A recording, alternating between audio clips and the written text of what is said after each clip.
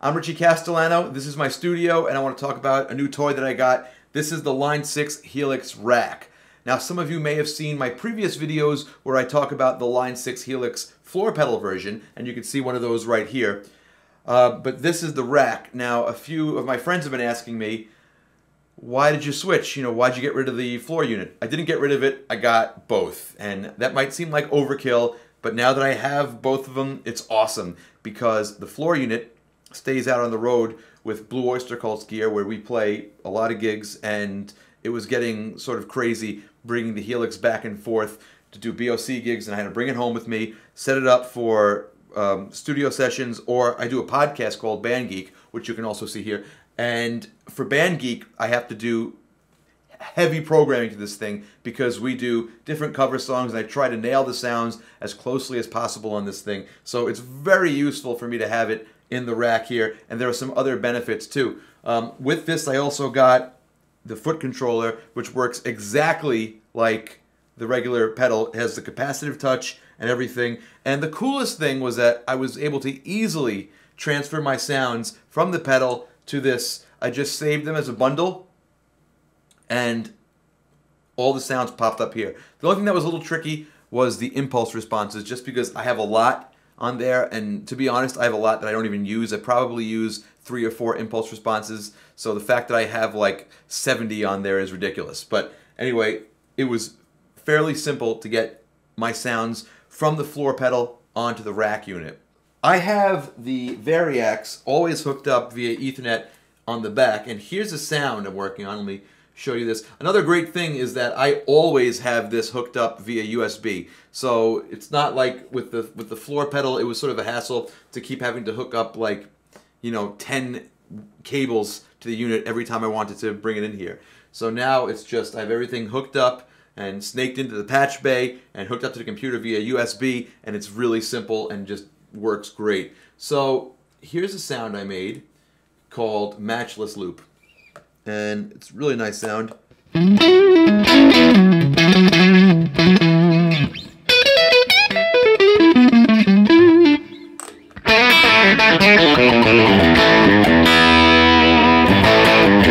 I'm using the matchstick here. I really like this amp. But something that's really awesome about this is I have an effects loop. And my effects loop, if I can bring you back here, is all the loops. I have all 4 loops on the Helix normaled into my patch bay down there. And what that means is, without having to hook up any cables, the sends and returns are going to various units that I have in my studio here. So for example, let me pull this out. This is a JHS Andy Timmons pedal that I have also hooked up into my patch bay. So now, if I go back here, and I just turn this loop on, now I'm using this pedal. And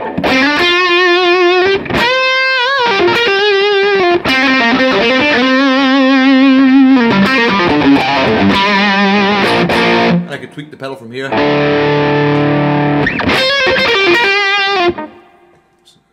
Bring some of the gain down.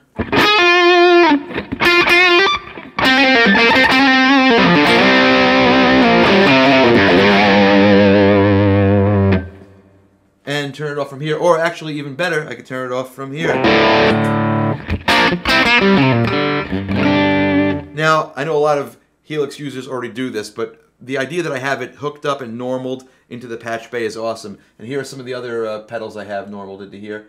I'll get rid of this EQ, and I'll add another. I know that in my second effects loop, I have a chorus pedal. This is the TC Electronic John Petrucci Dreamscape pedal.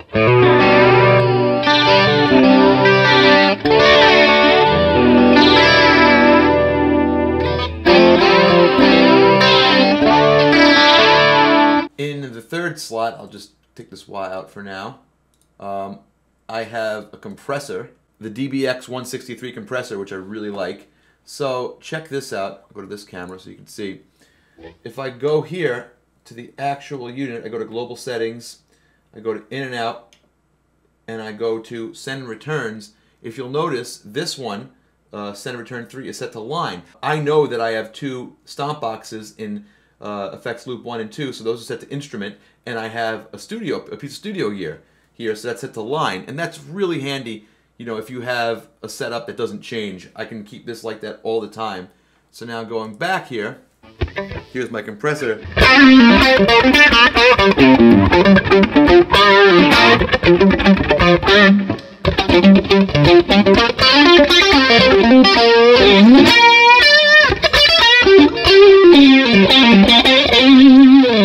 Just having everything set up here is awesome. And this works exactly the same. And another cool thing is this is on Ethernet. So say, for example, I'm playing guitar at the other end of my studio, or I have another guitar player, and I'm over here playing bass or something, or playing keyboard.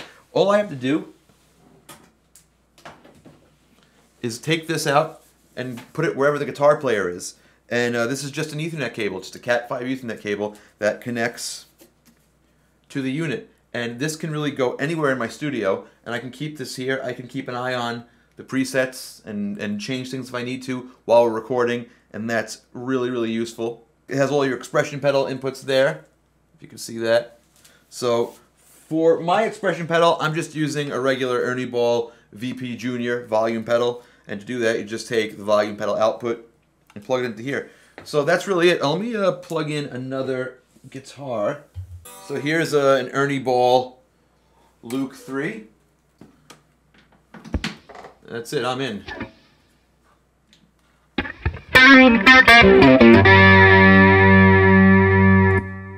So when you use this, there's also a buffered 1/4" output that I also have normaled. I have almost every cable in the back there snaked into my patch bay. So I have that normaled onto a Pro Tools input. So when I record the Helix, I record left and right out and that DI out, or the buffered output. So I always have DI'd straight direct signal from here going into Pro Tools. The only thing, my only gripe is it doesn't work with the Variax. With the Variax, it doesn't give you that same thing, because I think it's essentially that's just a 1/4" pass-through.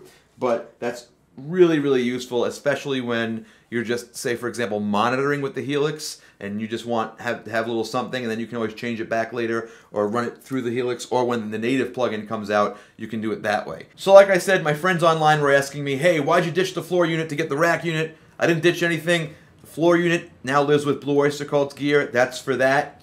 And the rack unit is here in the studio, and it might be excessive, but it's awesome, and I love it. I love that this is just hooked up to all my gear. I have every input and output patched into my patch bay. Everything's normaled into the pedals, into my recording stuff. It's amazing. So this is awesome. I highly recommend it. If you haven't checked out a Line 6 Helix, you should do it. It's a game changer for me. Totally changed my workflow and the way I do things. Thanks for watching. You know the drill. Leave comments, like, subscribe, all that stuff, and let's talk about it. If you have any questions, I love talking to you guys about this, and it's how I learn stuff, and it's great. The Helix community and the Variax community, everybody's super nice and willing to share knowledge, and that's really important. We got to keep this thing going and learn from each other. So thanks a lot, guys.